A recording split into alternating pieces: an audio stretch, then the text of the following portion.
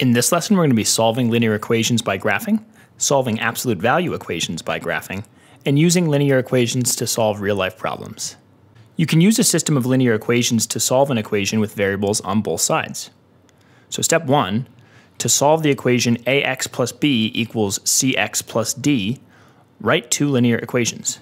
So all we're doing is we're setting y equals the left side and then setting y equal to the right side. And then in step 2, we're going to graph the system of linear equations, and the x value of the solution of the system of linear equations is the solution of the original equation, ax plus b equals cx plus d.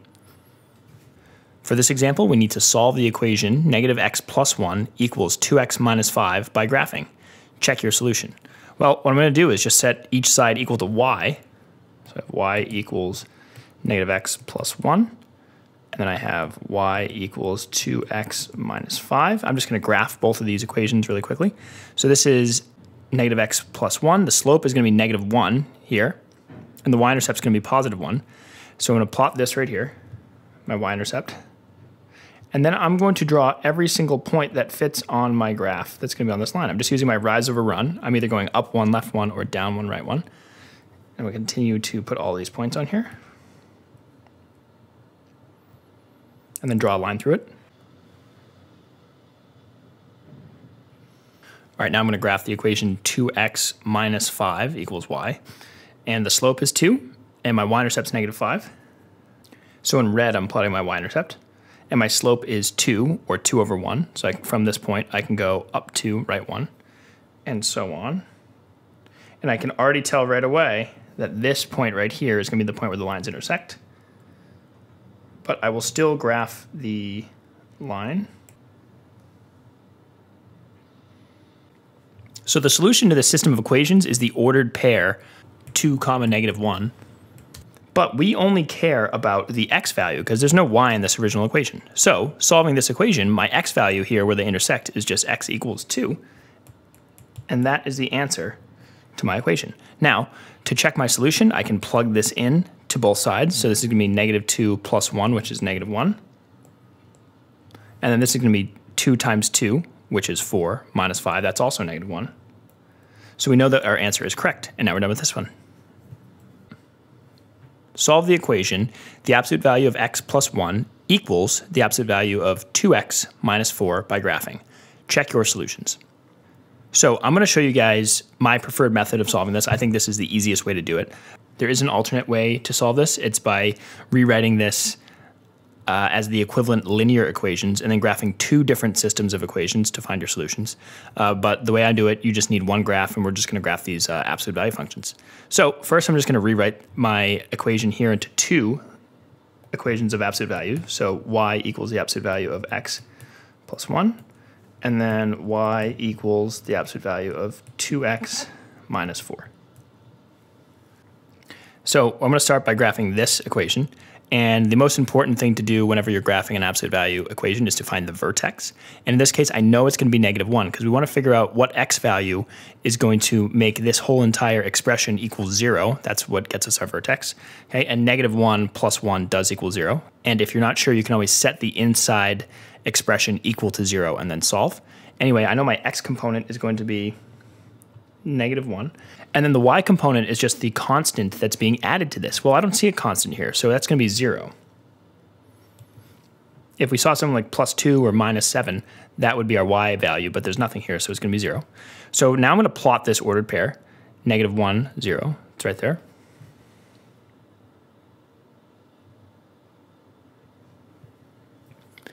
Now, the next thing I want to ask myself is this going to be a V shape or an upside down V shape? Okay. Well, I don't see a negative on the outside of the absolute value, so this is going to be a V shape. And then I also don't see a coefficient on the outside or inside of the absolute value. So I know that my slope is going to be positive 1 to the right and then negative 1 to the left. So I'm going to go up 1, right 1, and then from here I'll go up 1 and left 1. Now, just because I have a larger graph, I'm actually going to go up 10 and then right 10 units. So that's going to give me right here. And then over here, I'll be able to go up 9 and left 9. Now I'm just going to draw my raise.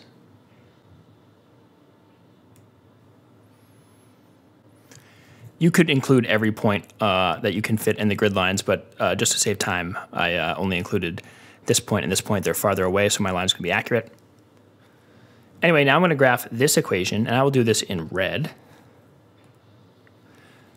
So first, I want to find the vertex. Well, I can set this expression equal to 0 to find the x value of the vertex. So it's going to be 2x minus 4 equals 0. If I add 4 on both sides, I get 2x equals 4. Then divide the entire equation by 2, and I get x equals 2. So that's my vertex value. And then once again, I have no constant term on the outside, so my y value is going to be 0 here. So this is going to be the ordered pair 2, 0. And that is right here. I'm plotting it on the graph right now. Okay. Now, same thing. I want to see if this is going to be a V-shaped or an upside-down V. And because there's no negative on the outside, it's going to be a V-shaped.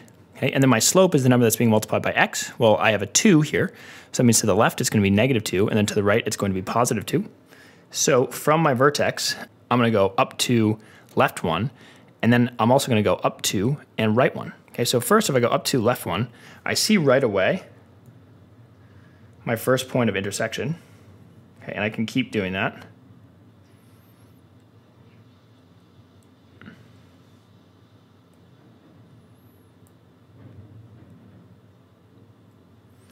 Then I'm going to do up to right 1 again.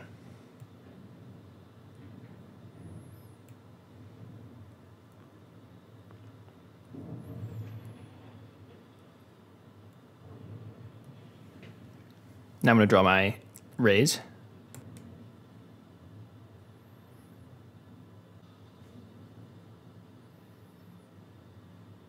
Now the solution to this equation is going to be where the absolute value functions intersect each other. So that's going to be right here and right here.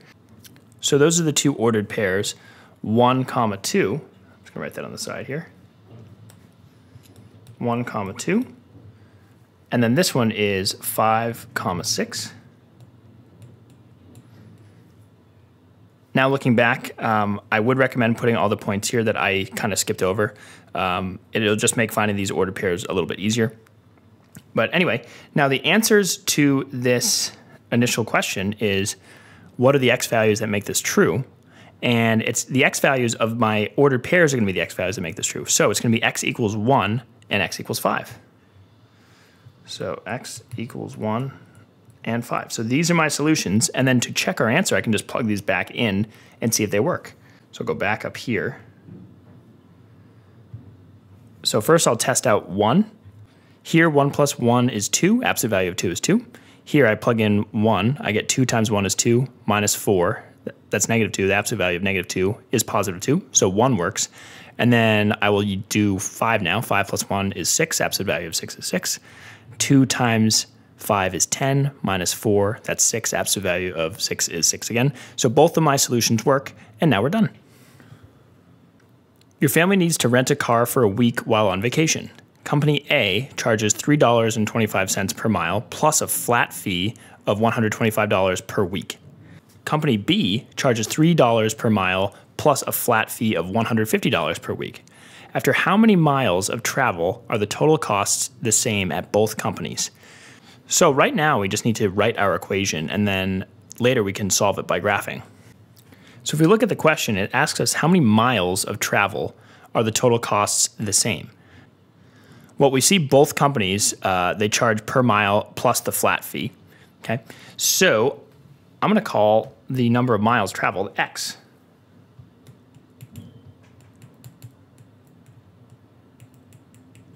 Okay, now if I think of the number of miles traveled as x, I'm going to be able to write an equation to figure out when these costs are the same. Okay, so the first company, Company A, is 3.25 or $3.25 per mile.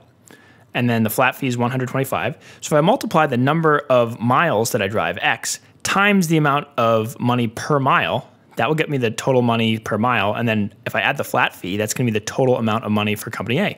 So that's going to be rewritten as 3.25x plus the flat fee, which is 125.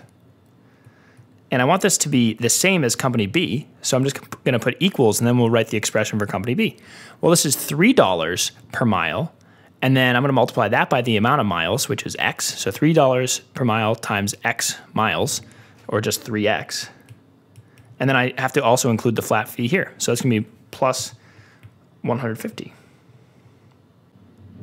So now that we have our equation written, there's all sorts of ways to solve this, but since we're focusing on solving by graphing, I'm going to rewrite both of these equations as y equals both sides. So I'm going to write this as y equals 3.25x plus 125, and then y equals 3x plus 150. Okay? And now I'm going to solve this system of equations that we've made by graphing. And now I'm actually going to show you how to use a graphing calculator to solve the system of equations. It's super quick. So I'm going to go to desmos.com right now. So I'm on desmos.com, and I'm going to type in my two equations, y equals 3.25x plus 125. And then my other equation is going to be y equals 3x